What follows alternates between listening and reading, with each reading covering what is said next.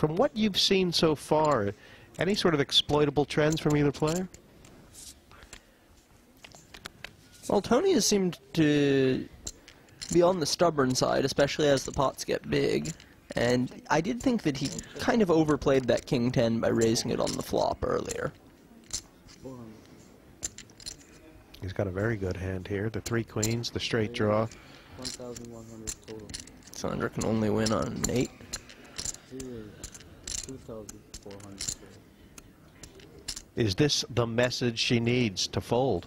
It's such a small raise, and it's so hard to know that the king won't be good as well. I do expect her to call. Oh, sorry. My fault. A couple really bad cards from Sandra. She could improve her hand and still be losing. Yeah, if she hits a 10 or a king, this could get quite costly. Oh, but God. there's the one card that wins it for her. Check. Check. No, please. What a queen. You have a queen? Tony act first, and Sandra checked behind. Okay.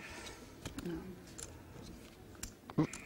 And oh my gosh, folded. she didn't realize she had the straight. She just mucked the straight. And Oh, that's so frustrating. Oh, what the... It's definitely too early for me. Wow. The topic of exploitable trends, mucking the winning hand on the end would certainly be one of those. That happens to me too. Oh. Tony Yeah. plays fair, but he ain't playing nice. Yeah. Well, Ooh. that hurts.